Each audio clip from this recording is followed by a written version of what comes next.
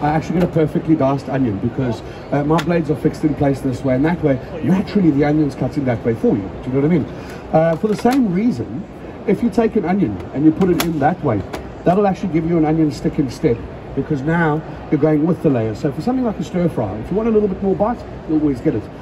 Now folks, you can actually do a whole onion, you can do a whole apple, a whole potato, but I can't do a whole tomato at once. Think about it.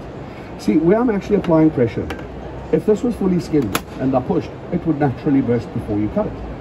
Having that meat face the blade just gives it something to bite into, and have a look at how it actually cuts that without squashing it. Can you see there? See, that's the important part, really, to be honest. Guys, watch this with a pepper. Watch this with a pepper.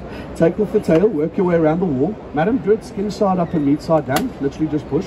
I'll show you folks two ways to do a cucumber actually. See, if you get a nice big piece like that and go down the top of it, ever thick or thin, you put them in on top.